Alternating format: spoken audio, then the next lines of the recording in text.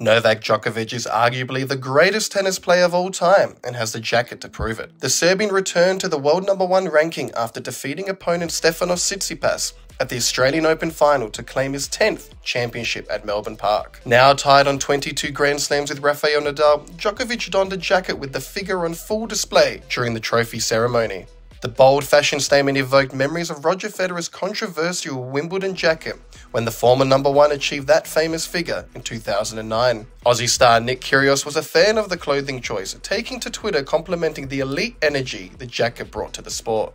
Overwhelmed by his victory, the Serbian claimed he had no idea he'd be presented with the jacket, saying he took a different jacket for the ceremony but his team told him to put on this one.